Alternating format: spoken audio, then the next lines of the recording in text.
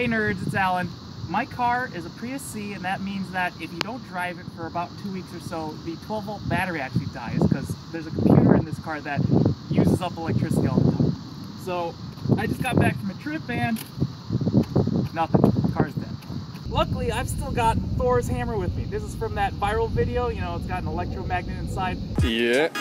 It's also got like 60 volts of potential batteries in here. It's got a couple of LiPos too.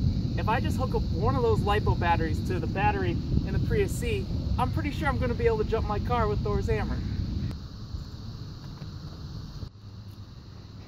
Alright, let's try it, mule in the air. Oh, that's good. We got a sound. Let's see if it'll start. Oh, it's totally on! Yeah, you hear that? Thanks, mule in the air.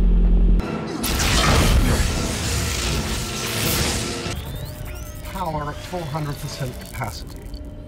How about that?